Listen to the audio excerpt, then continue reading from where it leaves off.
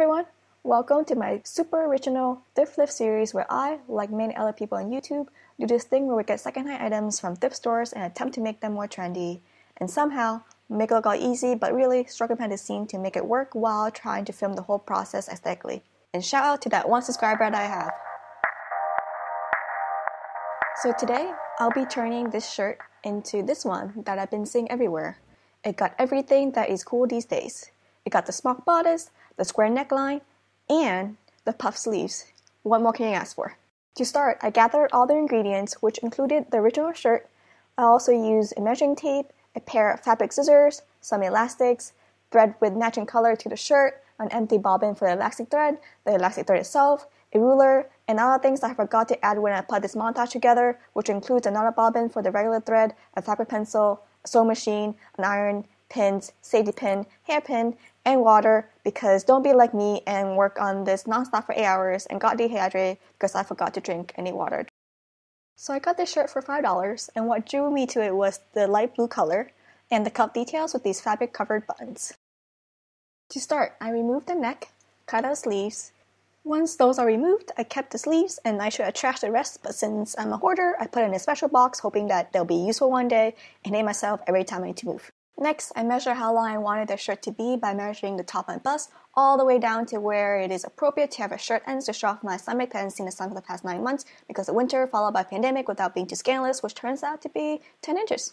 I had a half-inch seam allowance and measured 10.5 inches away from the bottom of the hem, drew a line there, and drew another line 10.5 inches away from that line. I cut along the lines and also cut along the side seams here.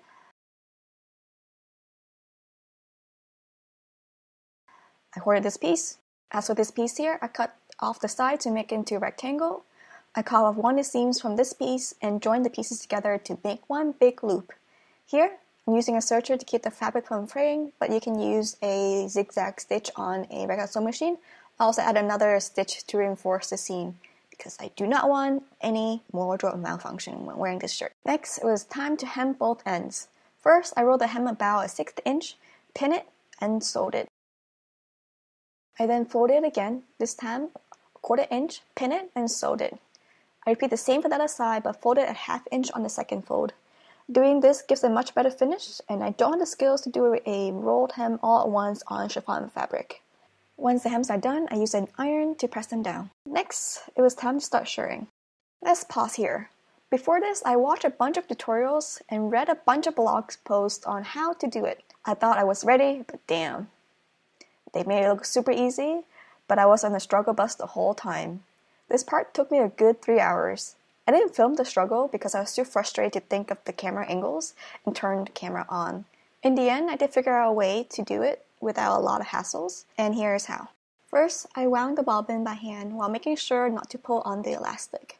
I put the bobbin back in its place in the sewing machine and thread up normally. I started the first row right against the hem. And here was the first mistake that I made. I had the right side of the fabric face down when it should have been facing up.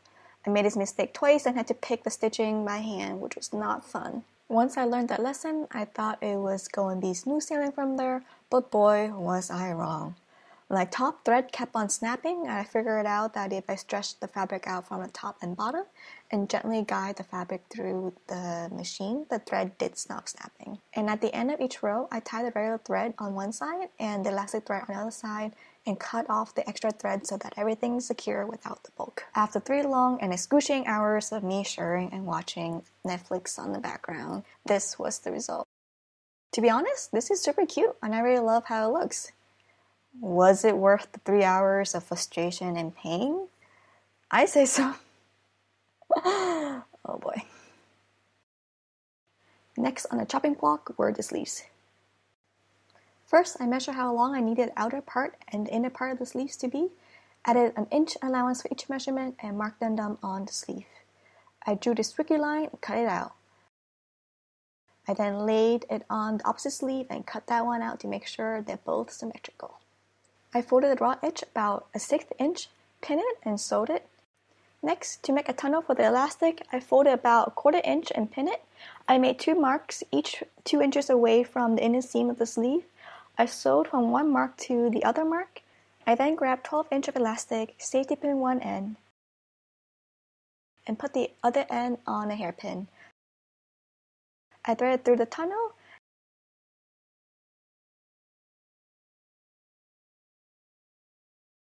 and zigzag stitch both ends.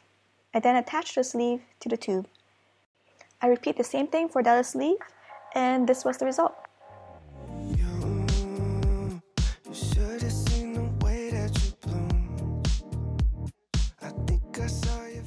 I think it came out super cute, super on trend.